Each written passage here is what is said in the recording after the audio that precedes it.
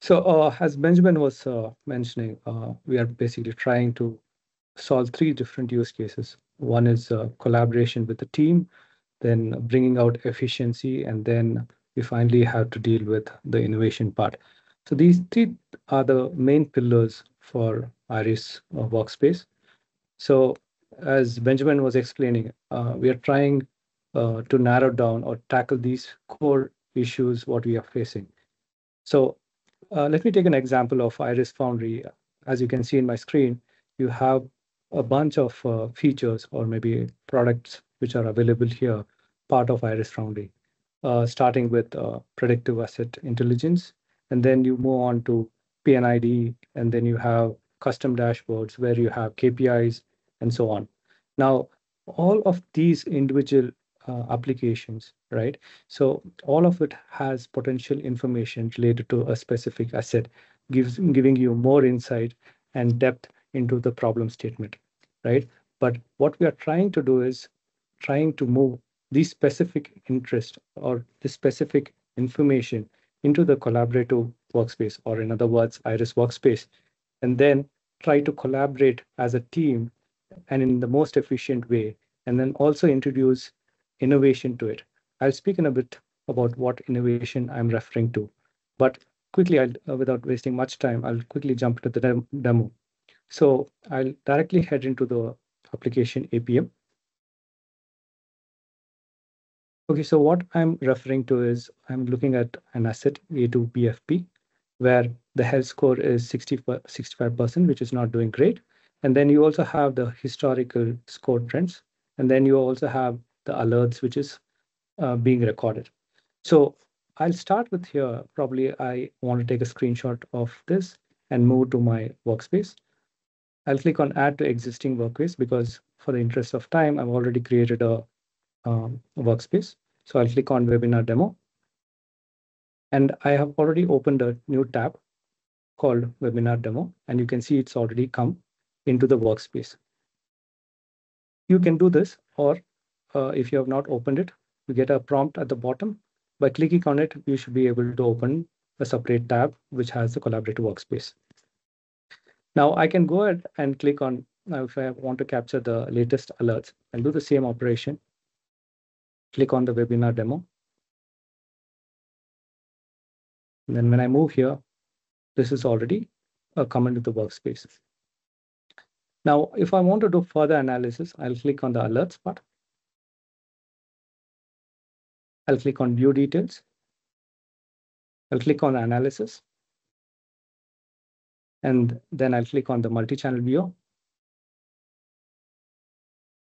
So this will actually give you a granular view of how the measurements were being captured.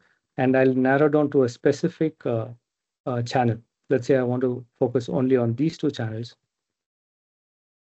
So I'll select this and select the next channel. And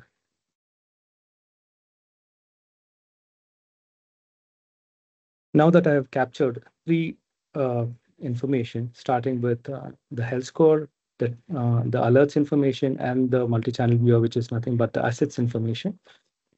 Now I'll head over to the collaborative workspace. Here, once I come in, you see all the information available in one common space. And so I'm going to quickly say, like, how do I share this? Now, let's say I want to invite a field agent to start collaborating on it. So I can click on the share button, and then you get a copy link. You can copy this and you can share it with whomever you want, and it can be publicly accessible. And anyone who's able to access this link should be in a position to collaboratively work on this specific workspace. Now, in the interest of time, Benjamin has already logged in. You can see it also shows the list of users who are actively participating. This is in uh, uh, real time. So you can see all the operation what Benjamin is trying to do. He can go ahead and arrange this workspace according to his interest. Let's say he wants to start reading the health score, and then he wants to then look into the latest alert, and then he wants to look into the multi-channel view. So he can go ahead and do that. And he can also put some annotations, whatever he wants. Now, let's say he wants to start using all these web elements. You see, you have a control bar at the top. I'll start speaking about this in a bit, but what he can do is he can start using these arrows, and he can start annotating this workspace in such a fashion it gives some meaning to the elements which is already added. He can also go ahead and annotate this multi-channel line. For example, let's say he sees an anomaly here on this trend line, right? So he can select any web element which is of his interest, and then he can highlight it, and then he can also point out what is the defect. He can also go ahead and click on the text input. He can click on the text element, and then he can start typing any information which is makes meaning and which gives much relevance for the rest of the team. All right. So moving on, you also have a host of elements which you can add part of this workspace.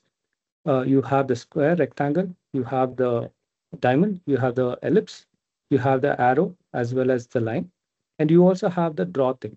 So this is a free form text you can draw, and it also has pressure sensitivity.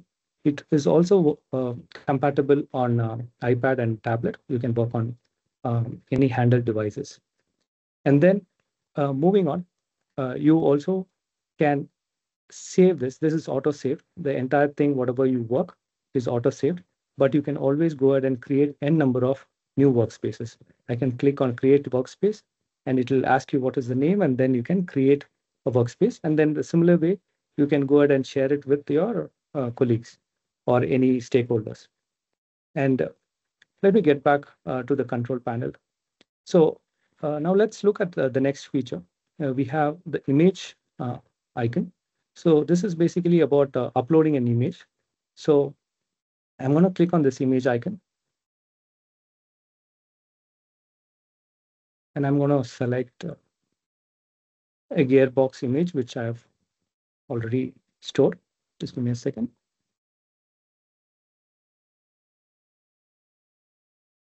All right.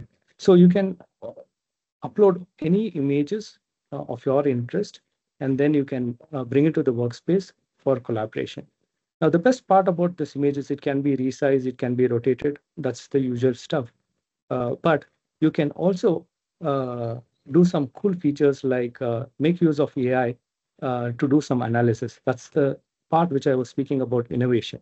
I'll speak about that in a minute.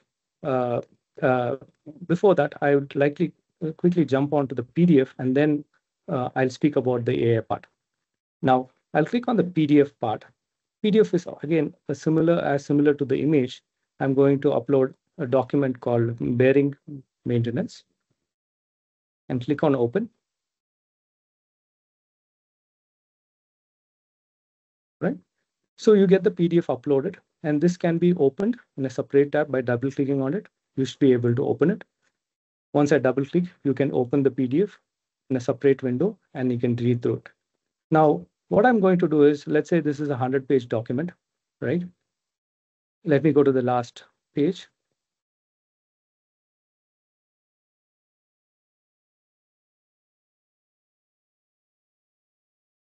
Okay. So this has a context called creeping, right? So I'm going to make use of AI to read through the document and give me the information related to creeping. So once I select the PDF element, you have a icon called AI. So once I click on it, you get a context, or more or less a prompt. So you can type anything what you want, what information you want. By default, you have a placeholder called summarize the document, which will summarize the entire document and give you the context of it. So let's start with this, and then we'll try to refine the same prompt. So I'll click on generate. So once I click on generate, the entire document is sent to an AI engine, and then it processes the PDF, and it gives you a summary. Just bear with me for a few seconds. It should be getting the results shortly. All right. So there you go. So you get a summary of the PDF. You can see here the key details. It's mentioning that booklet, amount, care, and maintenance of bearing, and then it goes on, right? But let's say I want to be specific about a certain thing. Let's say summarize the document more on creeping.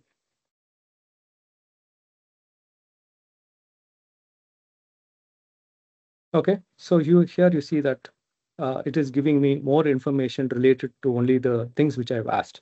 So it is saying, it is emphasizing more on tripping, and then you have the information which is related to it.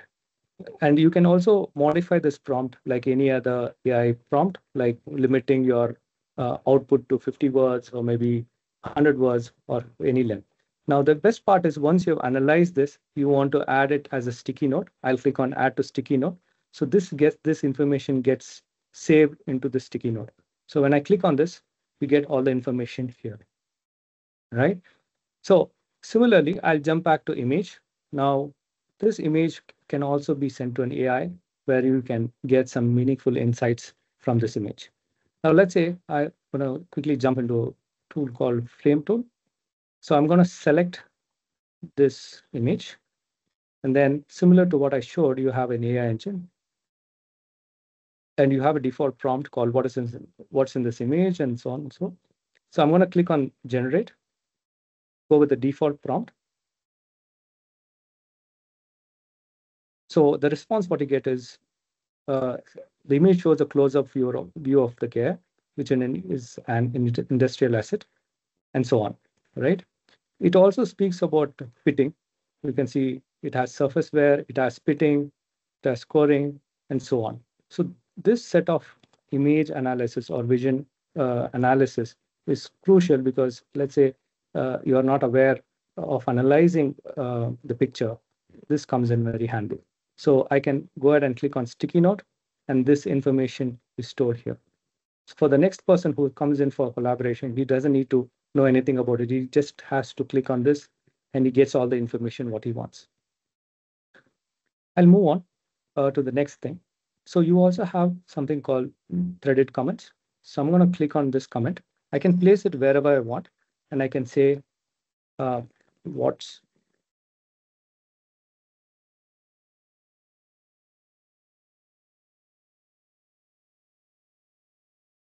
so I ask a question, what's your opinion on this? And probably I can address it to Benjamin, or I can ask someone else to answer this. And then let's say Benjamin is parallelly working on this workspace. And let's say he has typed in some response. Uh, Benjamin, can you do that? Yes. All right. So when I click on this, you see that you need to make a repair, right? So all of this information and delegation gets captured in this threaded comments. And this is totally infinite. You can place it anywhere in the canvas. You can place it a number of times, right? So, and all of this is captured in near real time. So as he's collaborating, you can see this image is moving. Benjamin is trying to help me by uploading a PNID diagram so that we can start analyzing on it.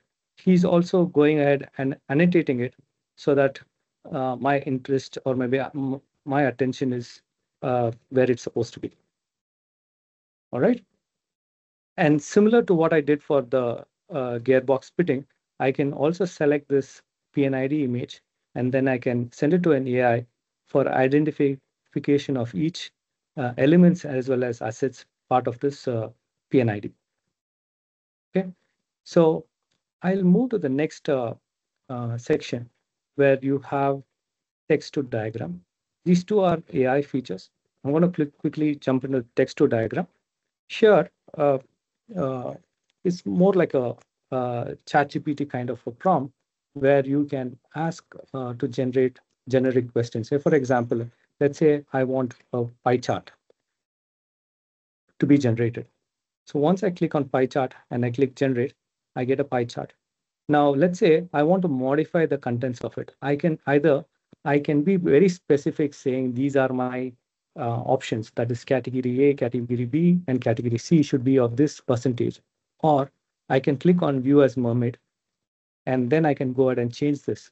It's just a textual notation, and you can always go ahead and change. Let's say I change it from category uh, X, category Y, and category Z.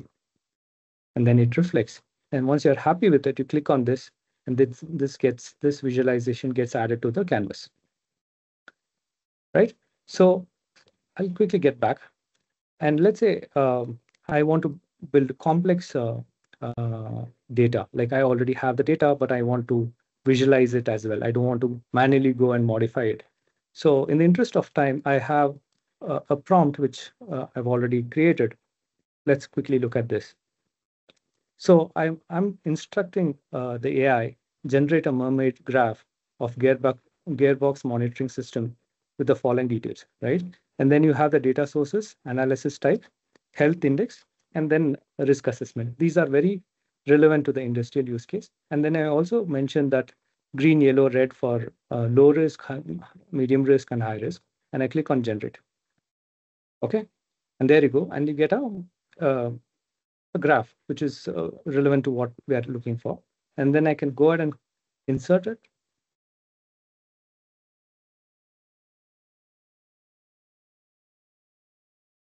All right. And at any point in time, if you feel that this has to be modified, you can always go and modify it. So you can double click on any one of the element and you can change it, you can delete it. And it's like any other annotations what you have done on the canvas.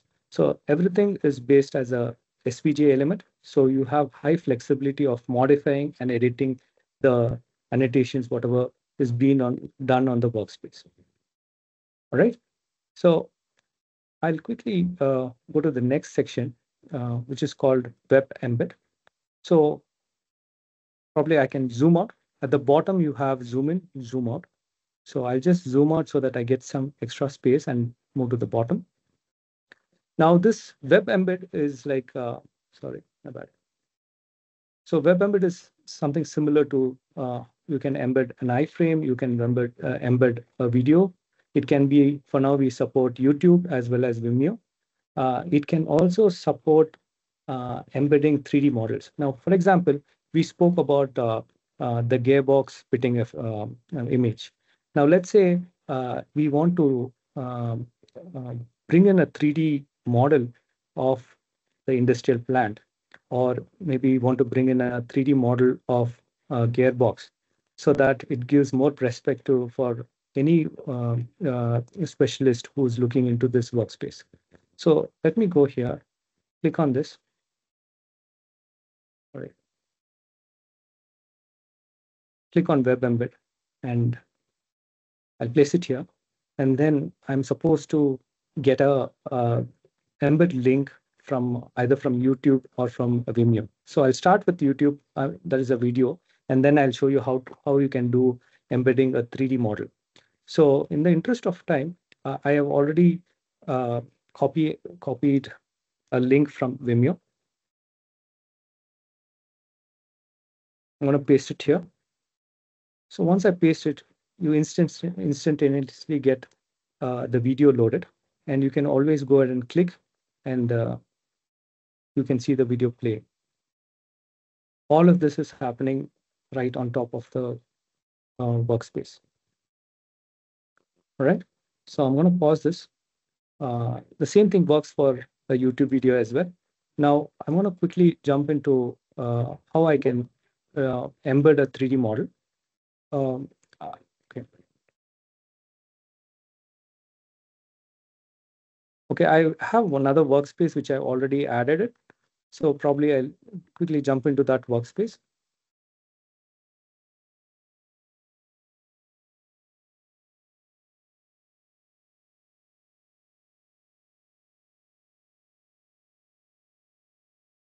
So you see here, we have two 3D models which we have loaded. And we have loaded this 3D prototype models. One of it is a gearbox. Another one is a industrial plant setup. Okay.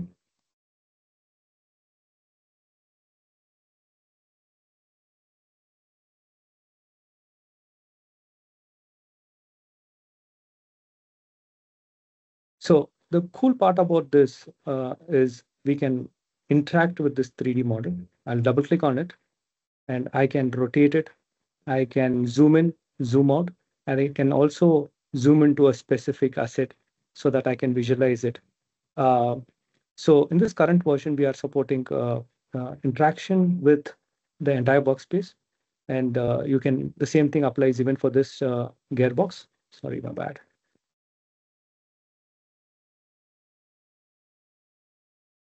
Yeah. Yeah, so this same thing can be imported into our workspace. So let me quickly jump back to our older workspace.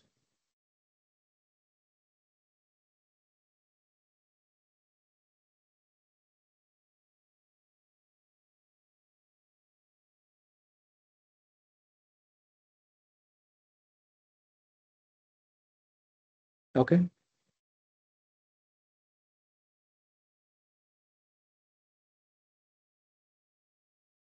All right. So moving on. Finally, I think we have a wireframe to code, which is basically similar to what we showed. Like we can select the entire document and then send it to an AI to summarize the whole thing. And then we have libraries. So under library, we have a host of icons as well as uh, assets which are relevant to specific use case. For example, let's say we speak about architecture diagram. We have all the icons which is required for us to start annotating it. I'll quickly go into a few of those, like you have Microsoft 360 icons, and then you have basic wireframe, UX wireframing, and then we also have PNID at the bottom for annotating. And then lastly, I would like to say is this part. You can always go ahead and make use of all these features like help. You have themes, dark theme, bright theme. And then you also have command palettes where you can go through all the features, whatever is being listed part of this workspace. And finally, we have the export image where once you click on this, the entire annotations, whatever was being worked on, can be downloaded as a PNG or as a SVG. Or it can also be copied to clipboard where you can put it on any of the documents which you're working on.